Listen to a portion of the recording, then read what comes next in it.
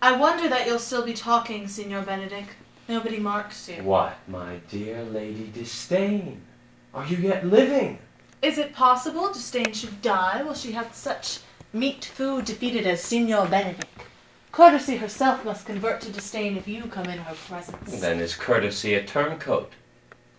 But it is certain I am loved of all ladies, only you excepted. And I would I could find it in my heart that I have not a hard heart, for truly I love none. A dear happiness to women. They had else been troubled with a pernicious suitor. I thank God and my cold blood I'm of your humor for that. I had rather hear my dog bark at a crow than a man swear he loves me. God, keep your ladyship still in that mind.